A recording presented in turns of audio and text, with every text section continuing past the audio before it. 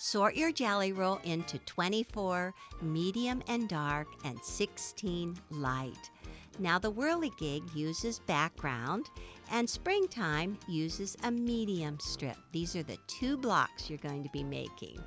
For the Whirlygig, flip the dark right sides together to the background. Use your 1/4 inch seam, just pedal to the metal and assembly line sew those strips. Cut them in half on the fold.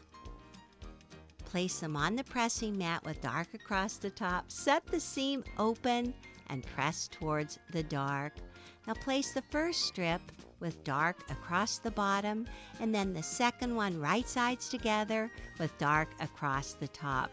Mush those seams, line them up so they lock together. With your ruler, trim off the salvage edge and get rid of it. Cut the strip sets into 4.5 inch squares. You can get 4 squares going the whole way across there. And then in that remaining bit, cut a 2.5 inch segment for Simply Sweet. Take your ruler, line up the 45-degree line along the left edge and draw a diagonal line and sew a 1/4 inch seam. Cut in half so you have 2 smaller pieces and press those seams open. Now make 1 stack for each one of the mirror image blocks and cut off those tips. We don't want any tips hanging out. This is the block. Sew the block together, and to make it lay really flat on the back side, cut the connecting thread and remove those 3 to 4 stitches in the vertical seam.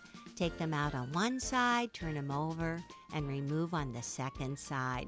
Lay your block flat, mush that center good, and then you can just swirl those seams around the center. It looks perfect on the right side, and when you flip it over, there you see that little pinwheel on the block. Take your 9.5 inch square up ruler and square it to 7.5 inches. Make 2 stacks for each of the mirror image blocks, stack them up, and you're ready to lay out your quilt.